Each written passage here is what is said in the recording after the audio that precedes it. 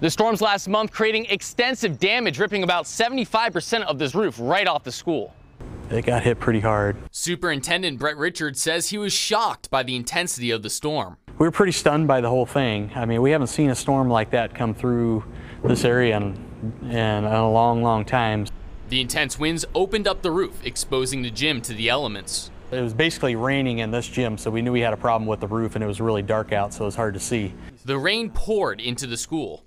This gym floor was not going to make it at that particular time. We couldn't dry it out. There was water underneath it, and once that happens, it's pretty much done. So the floor bubbled and warped from the moisture and had to be ripped out. The rest of the school also took a hit.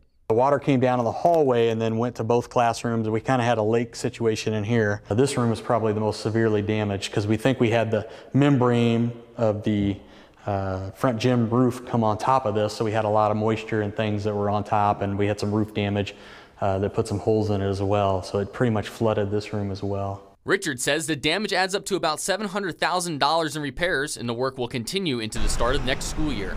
We have the roof company on site, and it'll take about 7 to 15 days for them to get all the roofs repaired at the high school. I'm told once the ceiling repairs are finished, it'll take about 6 to 8 weeks to get this floor back in. Reporting in Platteview High School, Alecci, KTV News Watch 7.